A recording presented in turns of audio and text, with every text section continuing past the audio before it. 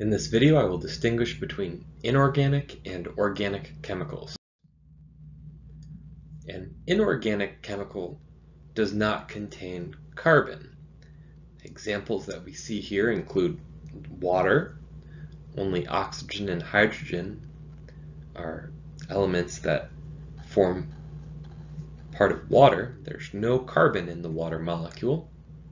Similarly, sodium chloride is another example where there's no carbon. So any molecule that contains no carbon is an inorganic chemical.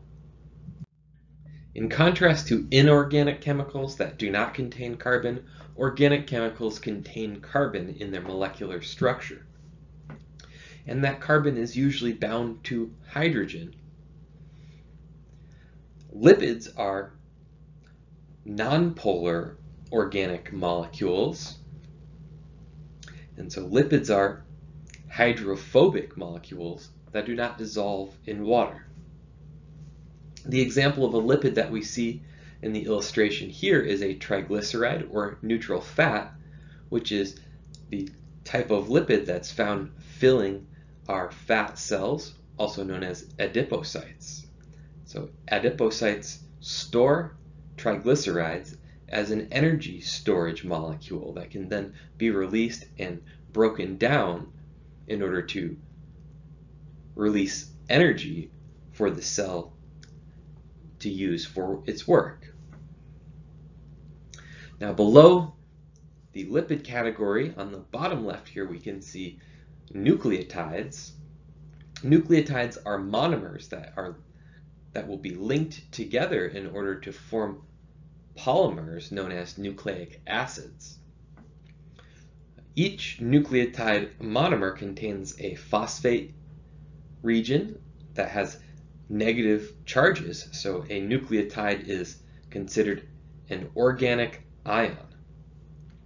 Now I'd like to point out in the chemical structure of the nucleotide here, we only have carbon drawn once explicitly. However, there are many more carbon atoms in this molecule structure that have not been explicitly shown by the way that this was drawn. And so I'll highlight the first carbon that you can see that was drawn, but there's also a carbon at each of the angles in this structure. And so the sugar portion of the nucleotide contains 1, 2, 3, 4, 5 carbons. And then if we look at the nitrogenous base, all of the angles where there's no letter written also contain carbon. And so this is what we call a line angle drawing of a chemical structure, which is common for making an illustration of an organic chemical, because carbon and hydrogen are such a large portion of organic chemicals. We don't take the time to draw the C every time, and we also don't draw every hydrogen in the line angle structure. Instead, every angle is assumed to be a carbon, and each carbon atom is known to form 4 bonds. And so we can assume that we'll have hydrogens in